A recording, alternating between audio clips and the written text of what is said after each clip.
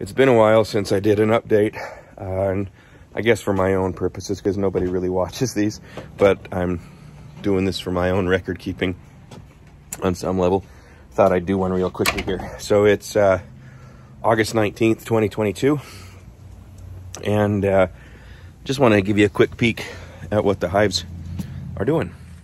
As you can see, this second hive that I split earlier this year, it's done really well so far. It got so many bees in it that I had to give them that third hive body, and I've got a super on it.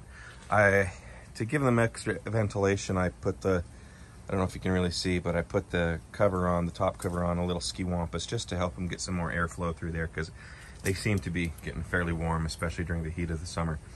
A lot of them were just gathering all over the front of the boxes. So I thought, you know, give them some more room, get some more ventilation. Hopefully they'll be happier. So that one's doing really well. Oh, that's not good. That new hive body is already kind of cracking. I'll have to see how that's doing. Anyway, I'm gonna check the super, see how it's going, if they're still putting honey down in it. The other hive over there, the first hive, it seems to be doing really well too. Not quite as well as this second hive, but I don't have a queen excluder on that one. And last time I checked it, which was about 10 days ago, they were putting down a good bunch of honey in that super. So I'm really hopeful that in a couple weeks or a month or so, I'll be able to collect that honey and the honey from that one. A little breezy today, but I'm gonna give it a shot anyway. Bees get a little grumpy when it's breezy and you open up their hive. But this is the first hive, and I'm just looking at the super. But if you can see, I've pulled 3 frames out, and each of them essentially looks like this. They're about 75 to 80% fully capped honey. And that's the 4th frame in, and it's in the same situation. So we are close to harvest for this super, which is pretty cool. And it's looking like all of them, all of the frames. I mean, look at that. There we go. Without the queen excluder, the queen has come up into the super. You can see right here, these big balls right there. I've got some drone brood, but that's no big problem. We'll just take care of that when it comes time to harvest. But this super is looking really, really good. Just finished looking into the first hive, and holy crap, that queen is extraordinarily productive all of a sudden. I went carefully through the first upper box, and 7 frames, almost 100% brood in various stages of development. And then the last 3 frames, almost 100% capped honey. So they're doing well. I have to, hold on. I have to consider possibly getting a new hive body on it, because there are so dang many bees that are there already, and more that are about to be born in the next 2 weeks. So it's doing well. No signs of a swarm. There were some uncupped queen cells, but there was nothing in them, or uncapped. There was nothing in them, so I just left them there.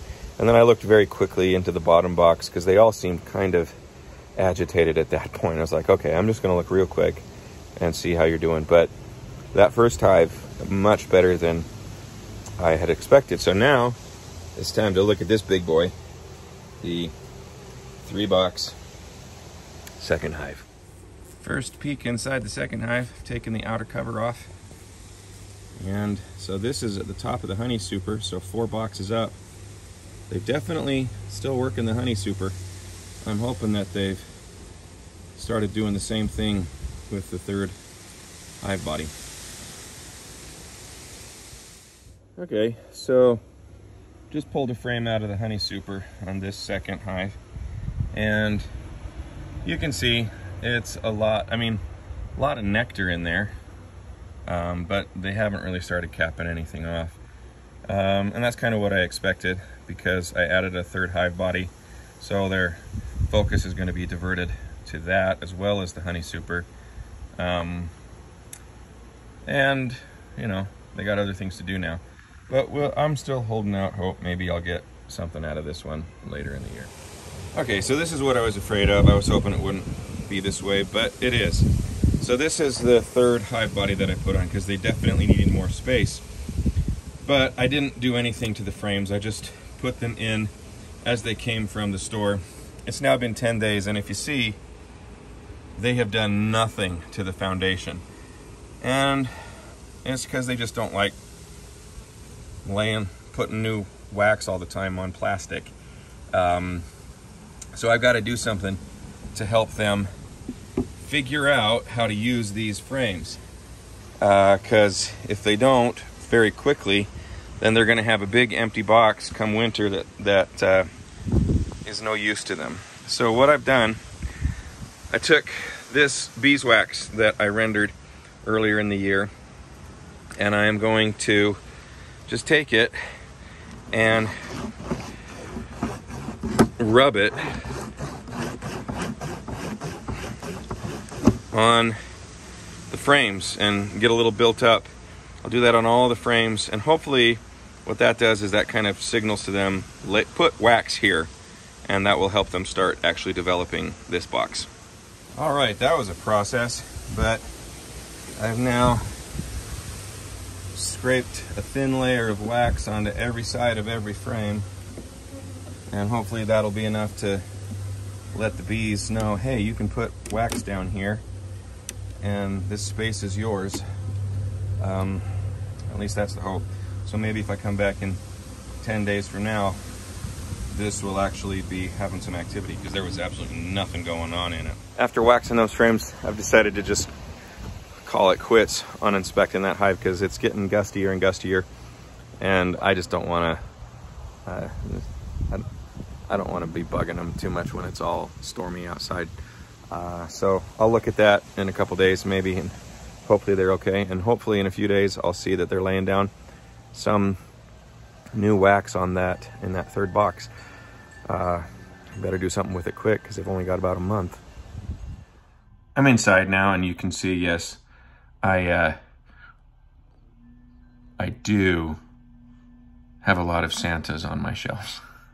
Keep them up all year long. Anyway, I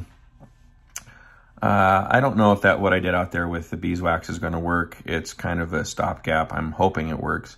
What I've seen other people do is they actually melt the wax and then they roll it on with a roller. I don't have time for that, so I'm doing the best I can just by scraping the wax on and hoping that that's enough. Anyway, when I open them up again, I'll check and update things.